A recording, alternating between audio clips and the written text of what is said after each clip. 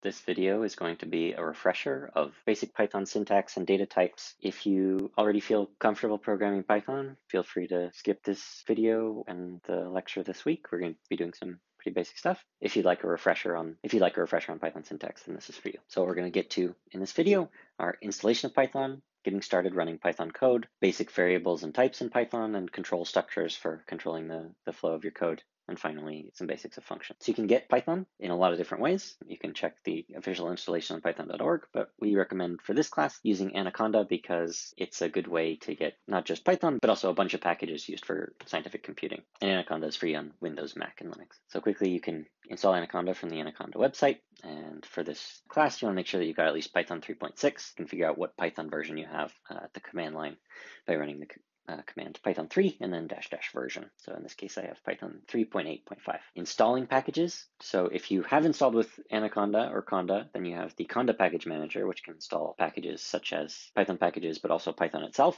and a bunch of C libraries and other things. You can search for packages, install them, and see what you have installed. And if you're thinking of just Python packages, or if you installed Python by a mechanism other than Conda, then you've always got pip, which can install only Python packages. And similar to Conda, you can search and install and then use lists to see what's installed. Getting help. So when we're writing code, a lot of what we do is looking up information about what we're trying to do. So a few good sources are the Python library reference. Has the Python standard library is very well documented. And that includes a tutorial for getting to know Python. I think Python is a nice book for getting more familiar with Python in more detail than we'll cover here. All right.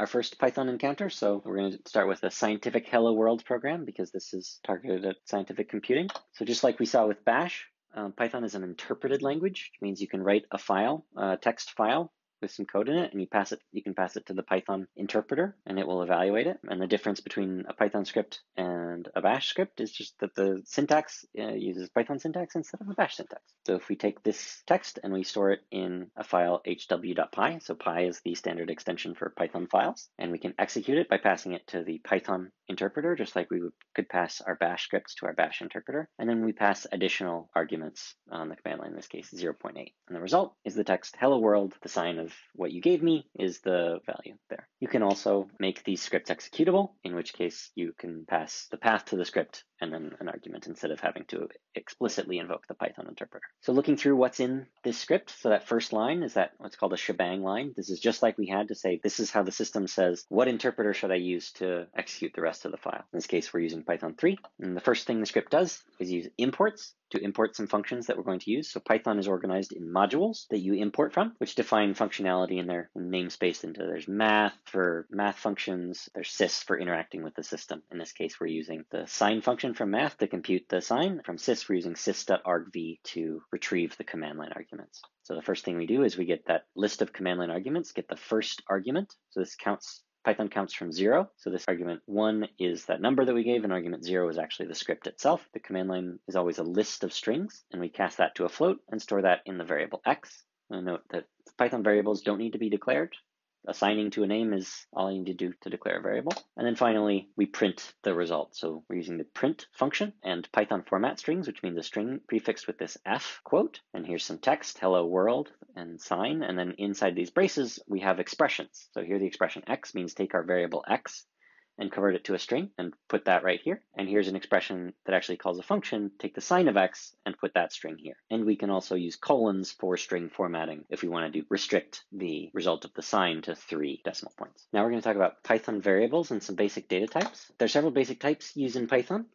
Strings for storing text, numbers, and then several kinds of basic collections. So a collection is a category of type that will come up a lot. So tuples are a static collection of a few things.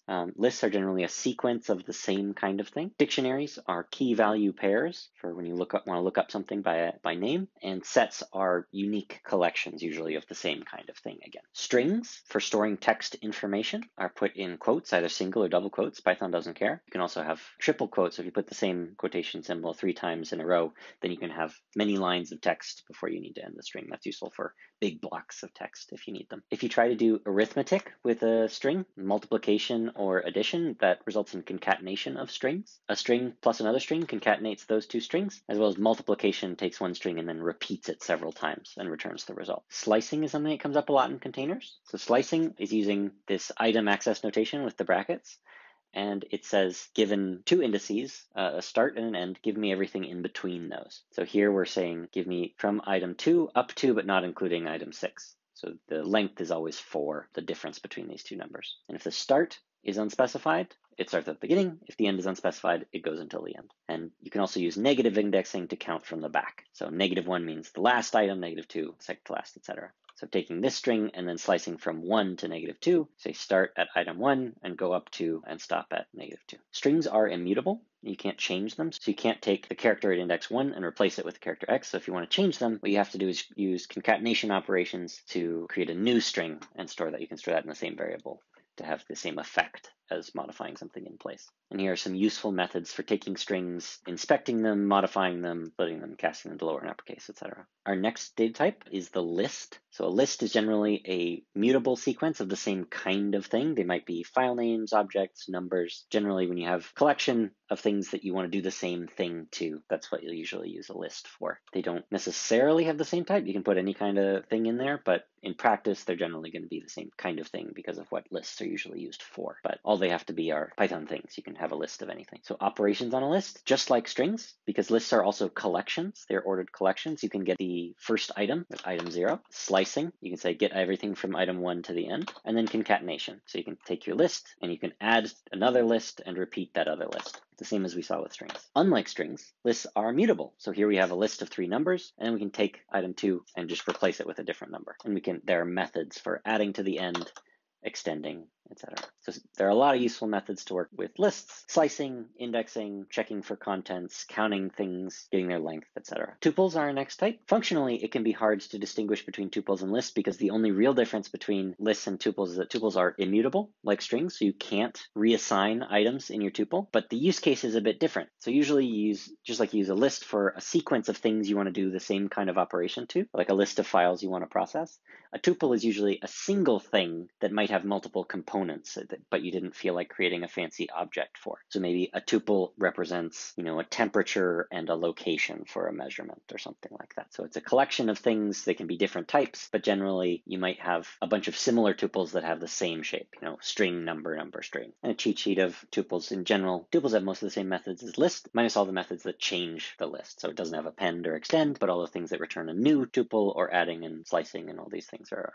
all the same as lists. Python dictionaries are our next basic data type. So just like we had with a list, we can find items with a key, and that key was always an integer, which meant the index in the sequence. Python dictionaries are similar, but instead of being an ordered collection where you address them by their integer index, when you store items in a dictionary, you store them with a key, and then you look them up again with the same key. So here we've got 2 dictionaries, a phone book dictionary where the keys are names, and then the values are numbers, and we have a dictionary where the keys are strings that maybe represent words, and then we have a definition. So 1 is a number, house is a building to live in, kitchen, maybe we don't know what a kitchen is. So we can look up John Doe in the phone book, which gives a phone number, and we can look up Tebana in mydict, which gives a key error, meaning that key was not found in the dictionary. Dictionaries are mutable like lists. So we can say store in this key, this value. Update is a method that's given one dictionary and another dictionary, take all the keys and values in the other dictionary and add them to my dictionary. And then you can use del to remove items based on their key. Here's a cheat sheet for lots of ways to make dictionaries and then access things, store new values, iterate through them, etc. So our common data structures, we have numbers, integers, floating point numbers, complex numbers, sequences, strings, lists, tuples. We didn't mention sets, but sets are like lists or tuples, but instead of being ordered, they're unordered. So use sets only for things like, have I seen this before? Is this item in the set?